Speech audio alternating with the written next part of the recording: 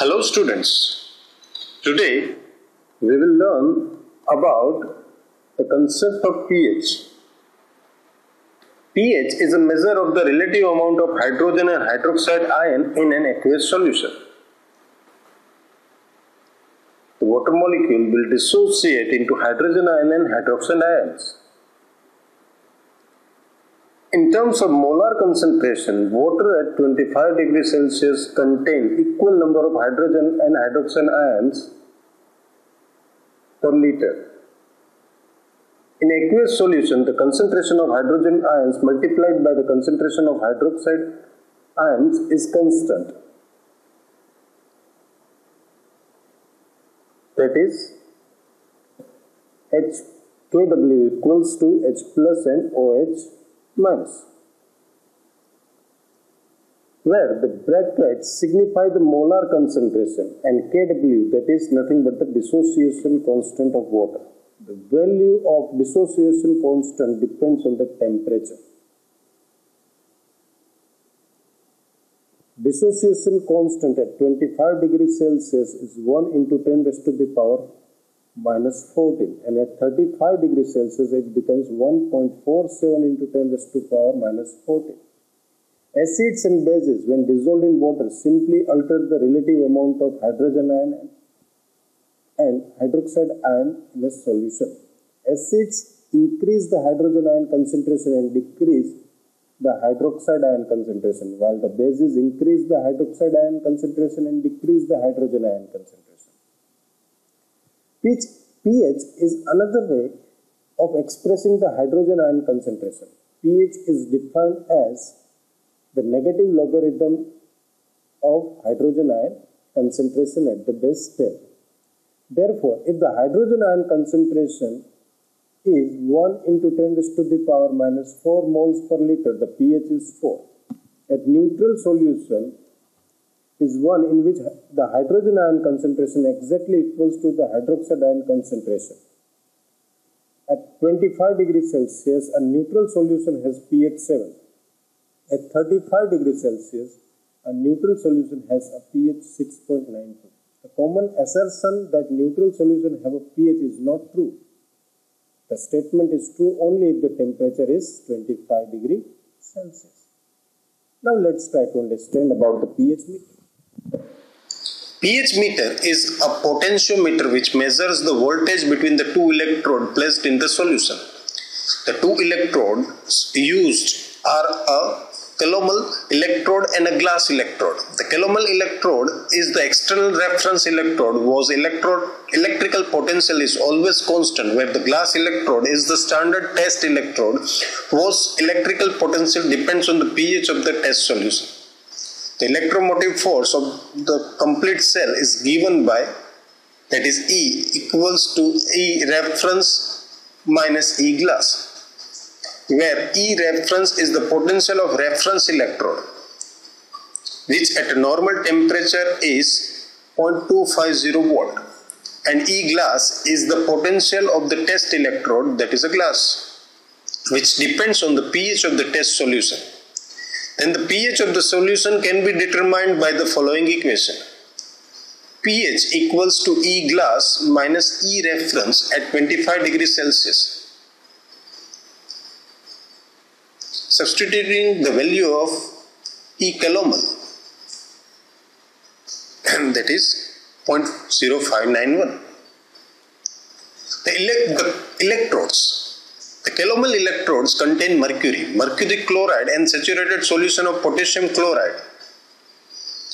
Each of these compounds exists in ionized state, although the extent of ionization may vary widely. The dissociation constants are as given in the diagram. The calomel electrode is dipped in a saturated solution of KCl, that is potassium chloride. The electric constant between the calomel electrode and the test solution is achieved by the KCl salt bridge through a fine capillary in the glass casing known as porous plug. The glass electrode contains a silver, that is silver chloride, and 0.1 molar HCl solution. The dissociation constant are as given in the slide. This electrode is dipped in 0.1 molar HCl solution. The calomel electrode is made up of thick glass that is impermeable to hydrogen ion. Therefore, its potential is independent of the pH. In contrast, in the glass electrode, the tip of the electrode is made of special thin borosilicate glass bulb, which is permeable to hydrogen ion only, but not to the other cation or anion. All these equilibrium reactions are delicately balanced, and when electrodes are connected, the electrons will move from positive electrode to the other. If now the electrode are placed in a solution containing high concentration of hydrogen ions, the calomel electrodes will not respond as it is not permeable to the hydrogen ion. The hydrogen ion pass through the glass membrane and neutralize the electron of the electrodal reaction, and hence electron flow from the calomel out to glass. When the test solution has high concentration of hydroxide ions, that is a high pH, the hydrogen ion moves out of the glass bulb, rendering a momentary negative charge, and hence the electron flow from the glass to calomel. Because of this passage of the ions, an electric potential develops across the glass electrode and calomel electrode, which results into the flow of current between the electrodes. The magnitude of this current depends on the concentration of hydrogen ion or hydroxide ions in a test solution. In the pH meter, the current is fed into the calibrated dial in a way that dial reading directly gives the pH of the solution. This is a diagram of the electrode where you can see the places where silver chlorides, reference electrodes, junctions, silver chloride covered silver wire, glass electrode, internal solutions is very well cited. Now, the next aspect is the operations of the pH meter. New or dry electrodes should be soaked in water or in buffer of pH 6 to 7 overnight. The electrode can also be activated by soaking in 0.1 molar HCl for 12 to 24 hours. Electrodes should be stored in distilled water or as per manufacturer's instruction. Remove the beaker containing water, rinse the electrode with water and wipe gently with tissue paper. Dip the electrode gently into a standard buffer solution whose pH is accurately known. Make sure that the electrode does not touch the sides or bottom of the beaker. Adjust the pH meter to the standard pH using the pH adjustment knob. Remove the standard buffer, rinse the electrode with distilled water and wipe it gently with tissue paper.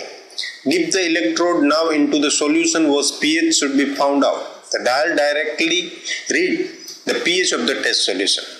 After finding out the pH, wash and store the electrode in distilled water. pH calibration. The glass electrode does not give a reproducible electromotive force over a longer period of time. To get accurate result, the pH meter should be calibrated at least once a day or according to manufacturer's instruction. Calibration should be performed with at least 2 standard buffer solutions that span the range of pH values to be measured. For general purpose, buffers at pH 4 and pH 9.2 are acceptable. The pH meter has one control to set the meter reading equals to the value of the first standard buffer, and a second control which is used to adjust the meter reading to the value of the second buffer. For precise measurement, a 3 buffer solution calibration is preferred. Higher quality meters will have a provision to account for a temperature coefficient correction, and high-end pH probes have a temperature probe built in the electrode. The calibration process correlates the voltage produced by the probe with the pH scale. After each single measurement, the probe is rinsed with the distilled water to remove any traces of the solution being measured. Blotted with a scientific wipe to absorb any remaining water which could dilute the sample and thus alter the reading, and then quickly immersed in another solution. Next aspect is buffer solution. A buffer solution that resists a change in pH on addition of either acid or base. They are important for performing biochemical reaction at their optimal rate in vitro.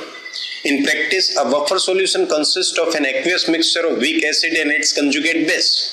The conjugate base component would neutralize any hydrogen ion generated during an experiment. while the unionized acid would neutralize any base generated. A Henderson-Hasselbalch equation is of central importance in the preparation of buffer solution. It can be expressed in variety of forms. For a buffer based on a weak acid, it is given as you can see on the screen. This is for weak acids, and this is for the conjugate acid of a weak base. Now, the next criteria is selection of buffer. When selecting a buffer for a particular experimental study, several factors should be taken into account. It should possess adequate buffering capacity in the required pH range. Buffers are effective over a range of 1 pH unit on either side of their pKa value. Select the one with a pKa as near as possible to the required experimental pH and within the range of that value. If the range is outside, there will be too little weak acid or weak base present to maintain an effective buffer capacity. The buffer should be chemically inert and not react or bind with biomolecules or other components, particularly for assaying activities of enzyme which require a metal ion for their functioning. Buffer components should be available in high purity and should not contain impurities which may interfere with estimation. Components should be enzymatically, hydrolytically stable and non-toxic. Maintain a pH that is minimally influenced by temperature, ionic composition, concentration or salt effect of the medium. It should not absorb light in the visible or ultraviolet range. This is all about the basics of the pH. These are my references. Thank you very much.